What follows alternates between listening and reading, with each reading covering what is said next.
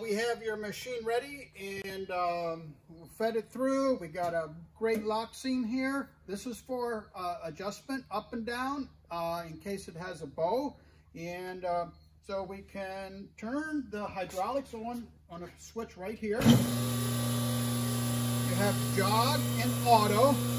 And when you set your stand up, you have your limit switch. When this hits the limit switch, wherever it is, it will activate the shield. As long as you are on forward and auto here.